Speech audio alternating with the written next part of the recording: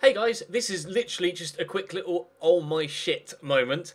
EA have literally just released new International Man of the Match cards. Currently, I believe only for Copa America, but I think there will be stuff coming for Euro 2016 as well. There's also a number of new packs that will be available and new style of players, including classic players as well. I'll leave a link to EA's article in the description down below. They just released lightning rounds for 55k packs. I just opened one of them, and you'll never believe who I actually just fucking pulled. 90 International Man of the Match, Di Maria.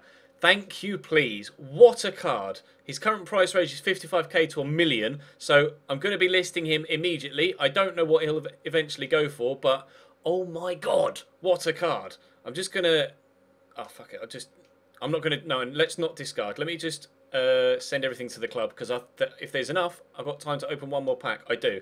We'll open one more. Can I get another international team of the season, international man of the match player? Just got international with Di Maria. No, we're going to get Mascherano, who was team of the season earlier on in the year, but not right now. Never mind.